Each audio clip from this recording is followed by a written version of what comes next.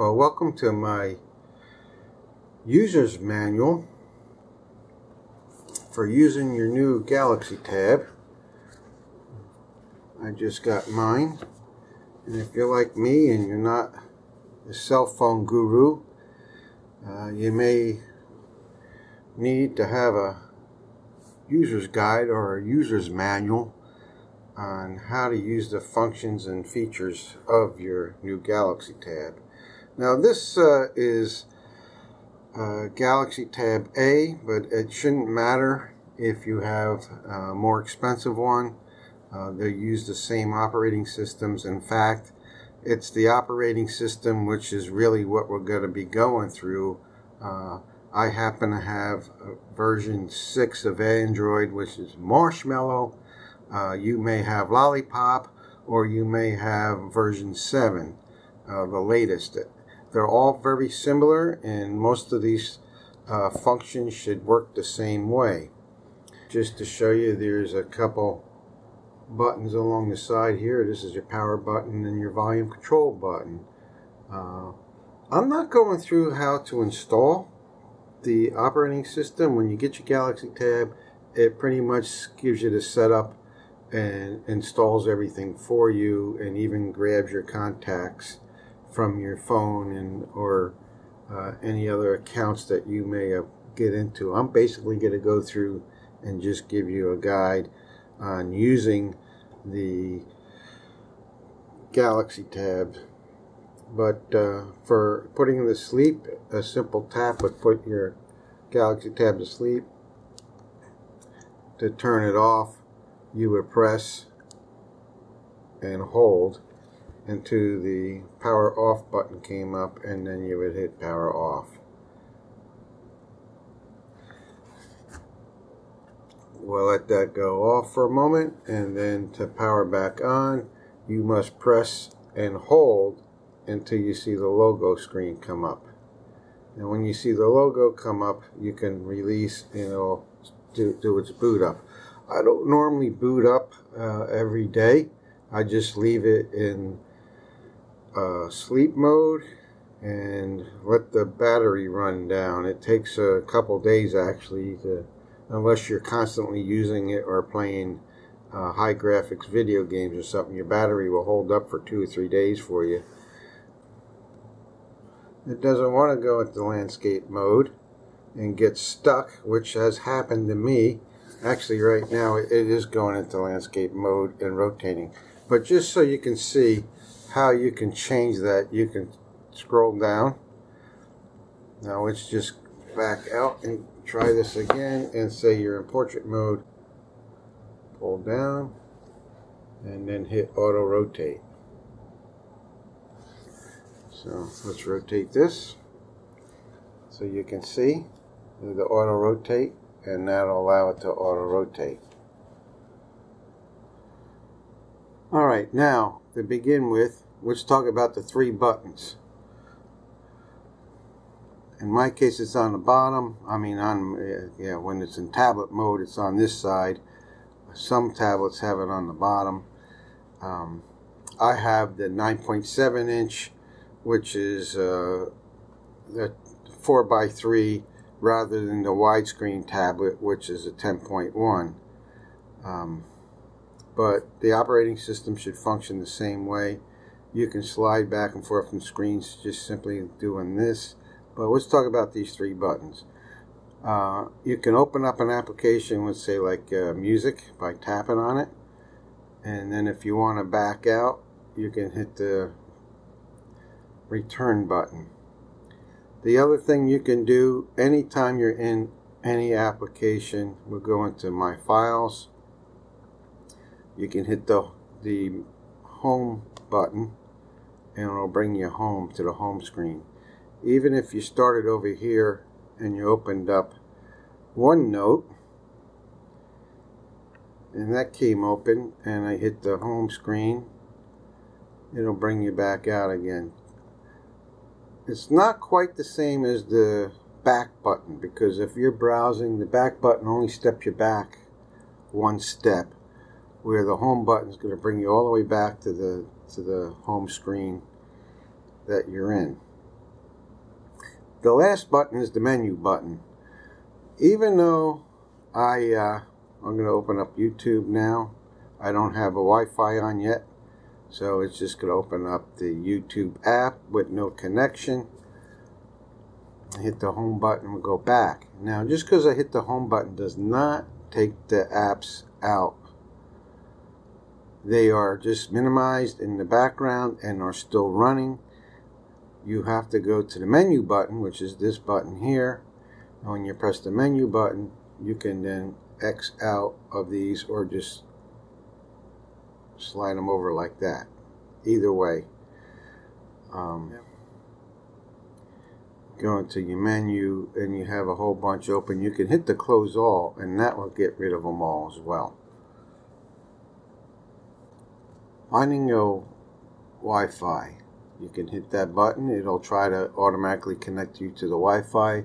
If you're at home, that will work fine. It will know just where to go.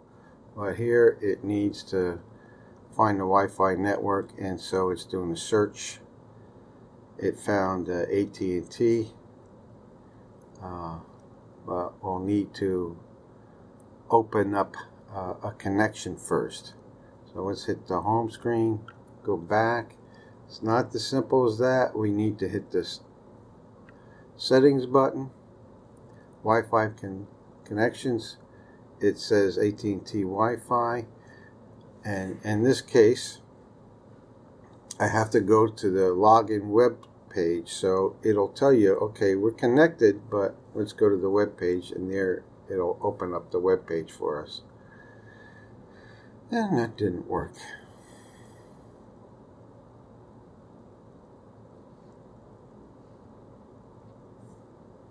And that doesn't work. Go to history, clear browsing data, clear data.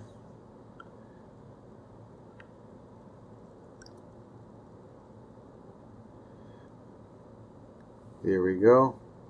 Complimentary.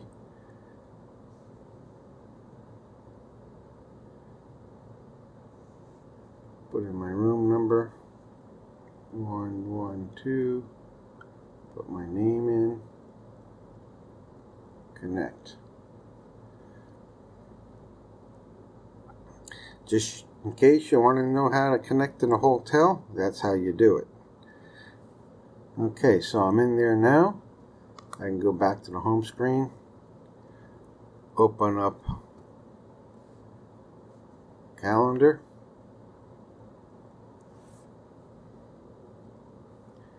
and then if I want to exit out of calendar permanently, instead of running it in the background, I would hit the menu button, hit the X, and then I can go back and open up my Chrome, search the web, hit the search, and then type in something like goldfish types. It opens up the web, brings up your search items.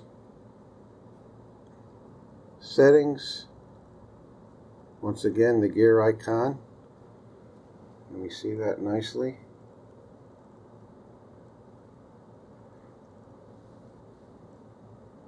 We're going to go over to display, which is coming down here. You see that it says display, and you can adjust the screen brightness if it's too bright, or you want it brighter, or you can click auto. The other thing you can do is you can try the screen mode and change it from adaptive display to reading mode.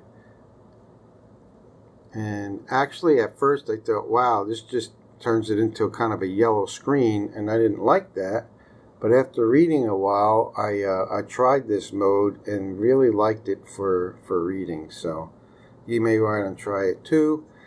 You still have a glass that is very reflective. You can see the lamp there. That's not going to change anything. So you always have to find, when you're reading, an area where you're not reflecting off the glass. low ambience or whatever, but it's kind of nice. I was reading on the airplane and I turned the adaptive mode into this reading mode, and I really enjoyed doing that. But normal display, I definitely like the brighter look for everyday use. Okay, so how do I find out what operating system I'm using? You can stay in settings, go all the way down to about device down here on the bottom, and it'll tell you everything. Device name, Galaxy Tab A, model number, and Android version 6.0.1. So I have that version. If you bought yours a year ago, you probably have Lollipop. You could have upgraded it to 6, and even today you can get Android version 7 on some of your devices. Battery and storage, all these things that you want to know, give you a lot of information about battery, more than you probably ever care to know. Storage, I did put an SD card in. I went and got a 64 gigabyte SD card. It shows only about 6 gigabytes, 5.99 in use, and I still have, out of my, it says 60. So I didn't quite get 64 out of that 64 gigabyte card, but that's the way things are when you're looking at bytes. One of the things that you would want to do is, if you did get a card, to transfer as much as you could off of the internal device storage. Now, one of the things you want to do is, we'll go into our files. You can see I have this SD card, and I move my music and my videos and my documents as much as I could to external storage. But your applications you can also move. And the way you want to do that is, you go to the home, that would minimize that. Go to the settings, press on the gear icon to bring up settings, find the applications, hit applications, application manager. It'll load all your applications.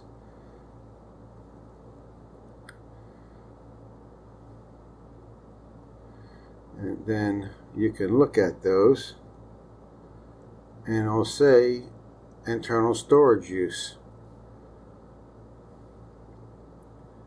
And if you want, click on that. It'll allow you to change it to SD card. Tell it to move.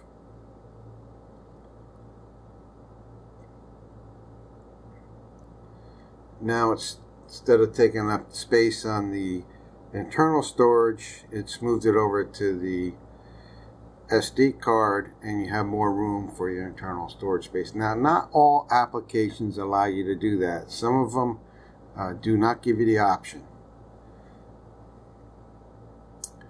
So we just moved Adobe Acrobat out onto the card.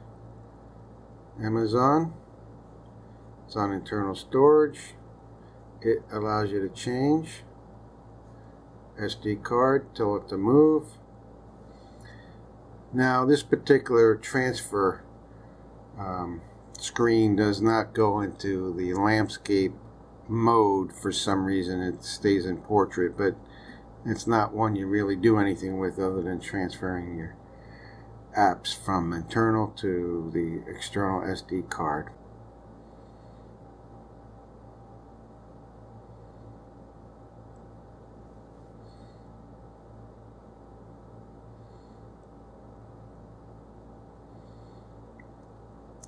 My games and stuff on that screen. So how do you change screens? You just pinch down like that, and you can add more screens. And now we got a new screen. We can go into our apps. Did you see that? We'll go back so you can see that. Go back to the home screen. We're on this blank screen now I just created. We go to all of our apps. Then we can pick any app we want. and just drag it up and drop it, and now that is on that screen.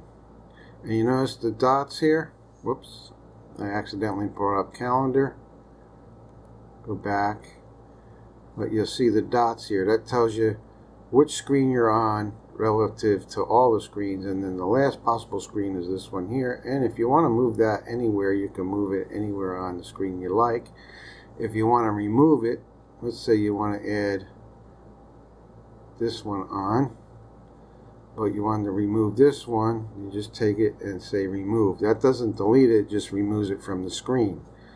Now we got all these screens.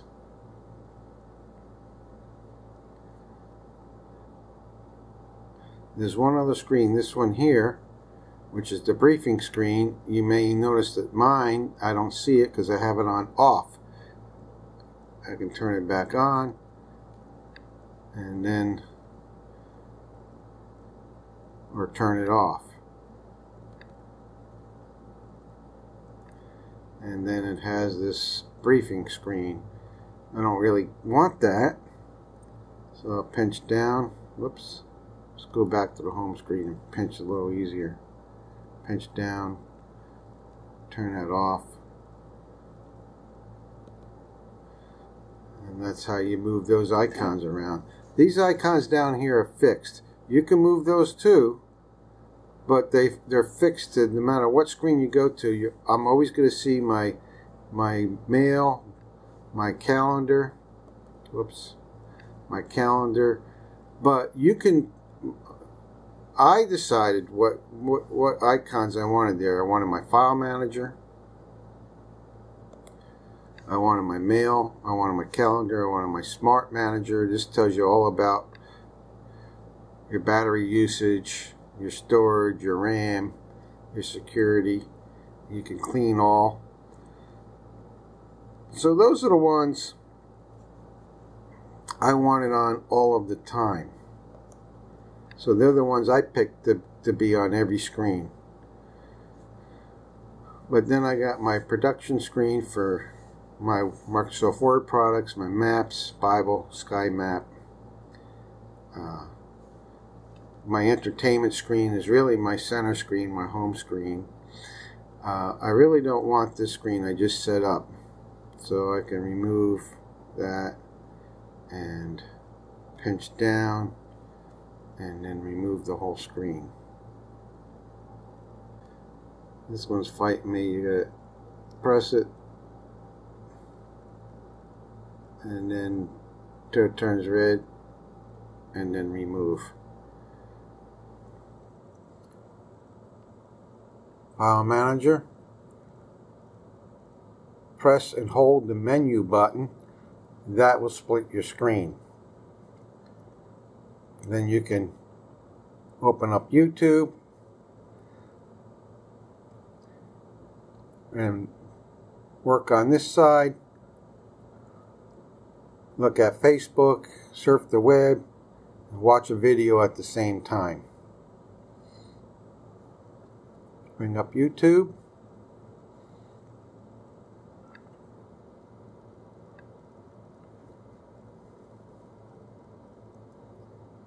Split screen.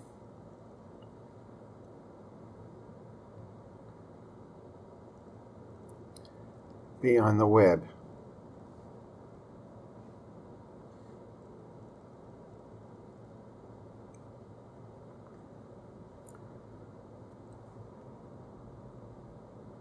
Adjust size. Whatever you need.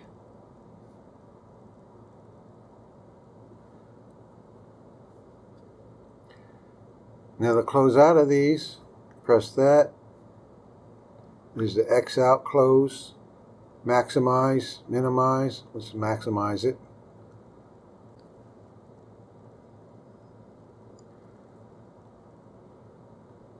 Close it. Now when you're in an application, not all of them, but some applications let you minimize it like that. Not just minimize it to the background, like we did here, but minimize it on screen. like so. Now notice that when it's minimized like this, you can, as long as these, you go like that and these are highlighted, you can stretch it to whatever size you want, which means you can have an application in the background and this one here, which I find handy because I can be going through either you can be online, or in this case I have a Bible open. One of the ways to take a screenshot is just to wipe your hand across the face like so. And I don't know if you noticed the animation, but it just took a screenshot, and we could go into our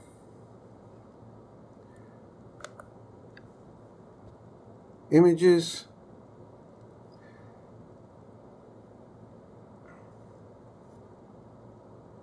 open up the latest screenshot, and that's the screenshot we just did, simply by swiping our hand across. Another method to take the screenshot, sometimes putting your hand across like that can be difficult, and so another way is to press and hold the home button and the power button simultaneously. I find it a little tricky, but it'll show an animation when it works. And see how it slid up. And then we can go into our files.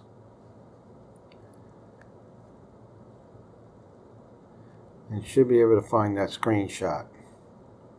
There it is. That's a screenshot, not the actual picture of the desktop. So use the camera, we're going to open up applications, find the camera. Once it opens, find something to snap a picture of, take a picture. If you want to record a video, hit the video record and start recording. Pause, or for capture, capture. Go back. So we get out. After taking a picture, we can go into our file manager, go to images, open up the image we just took. Videos, open up the video and choose a player. And now we have a video.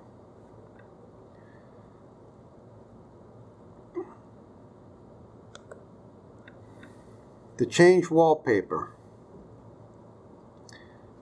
I showed you before how you can pinch to add more desktops.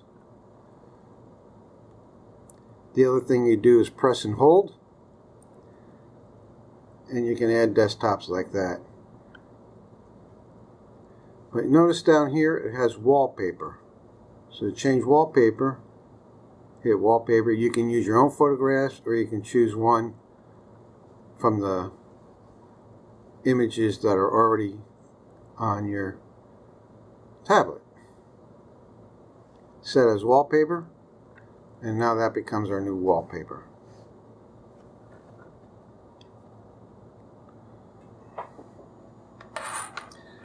Now to transfer files from our tablet to our laptop, what we're going to do is just use the port that you usually plug in to charge, but instead of using the power, you're just going to use the USB end. So take that off the power module and then plug it into a USB port on your laptop. And once you do that, you can then use your laptop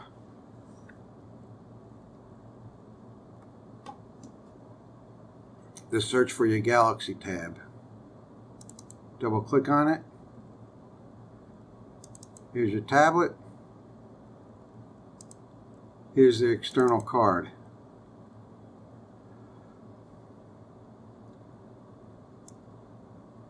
You can take files like this one,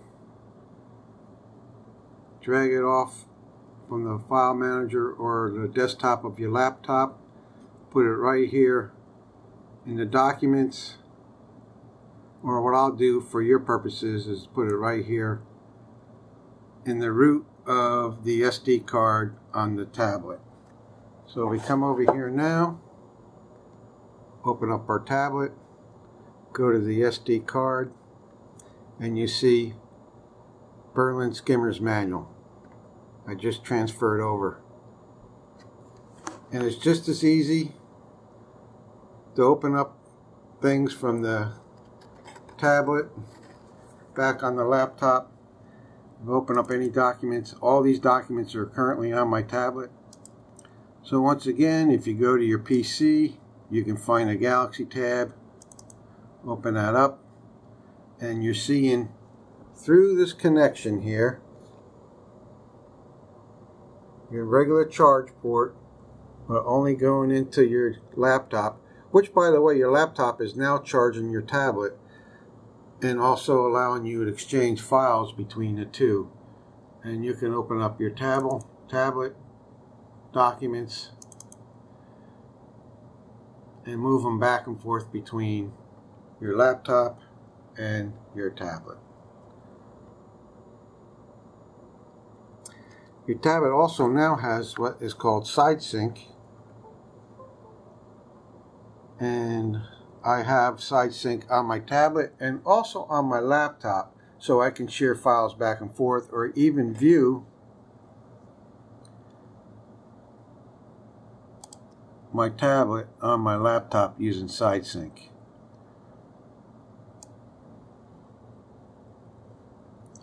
And you can see it's now making a connection, and my tablet just is now showing off. It turned off here, but you can have them both on if you want.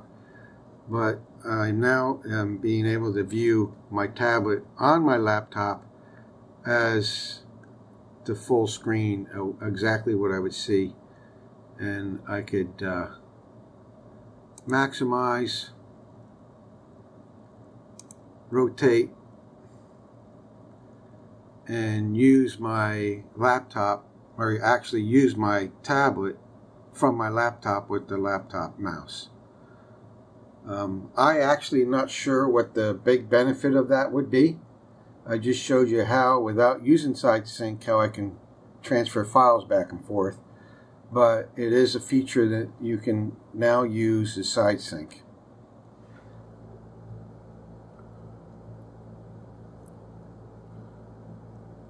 I really enjoy OneNote. I use it to insert notes, and I can go over to the side here and pull up a list of all my different notes I've taken.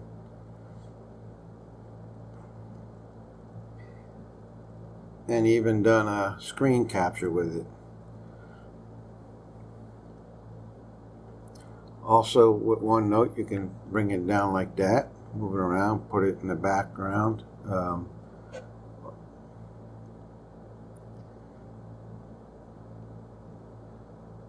And resize it to whatever size you like. If that's not quite readable, you can stretch it out some more and all the way back out again.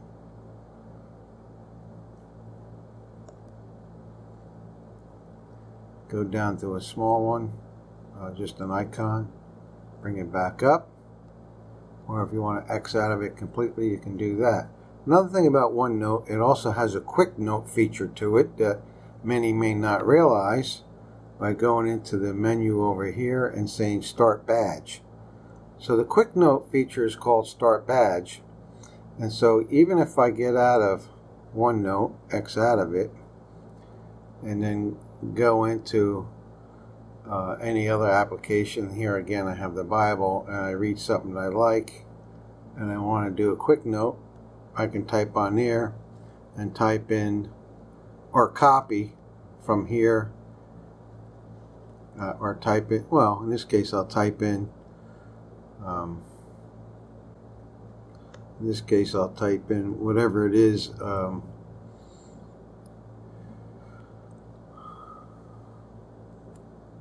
I'm thinking about, and then hit that, and it will save it to my notepad.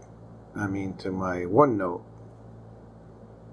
But if you're on the web and you want to copy information, press and hold, select all, or press and hold,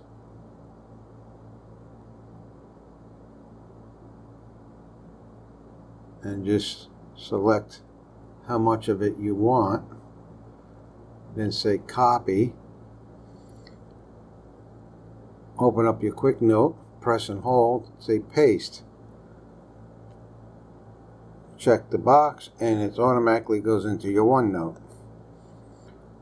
We can open up OneNote. It says it has 2 messages, and it just copied that into it. So it's a very nice handy utility that comes as a Microsoft product, actually, that's coming with the Android Galaxy tab.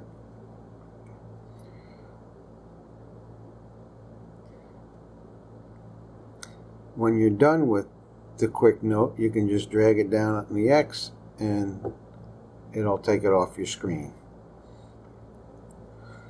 Okay, so now what I want to do is talk about the keyboard. The keyboard, you can change the interface by hitting symbol, and there's 2 pages of symbols you can use, or you can go back to ABC. And here's something, even though I didn't buy the more expensive Galaxy tab that uses the pen, I can still use text and write whatever I want to write here, and it'll translate it for me. Simple as that. Simple.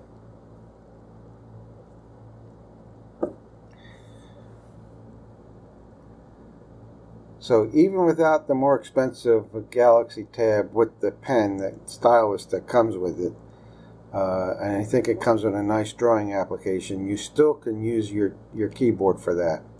Now, in case you have difficulty and you lose your keyboard, see, this takes you from text back to keyboard, and I was doing something, and by accident I lost my keyboard, and it just went back and forth between symbol, and I'll show you what I mean.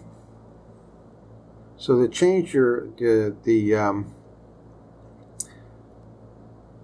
different types of layout, microphone, keyboard, smiley faces, you can press and hold and it'll bring that up.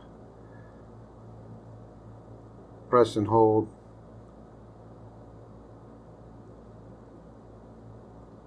Bring up the different types of layouts for your keyboard. I want normal. Press and hold this one and go back to that. I don't want that. I want normal keyboard. So if you can't figure out why it's not bringing you back to normal keyboard,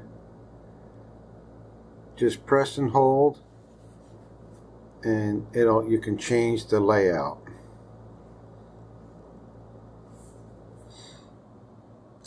So that's about it. Hope you enjoyed this video. You can go find any particular topic below and go straight to that topic by clicking on the link.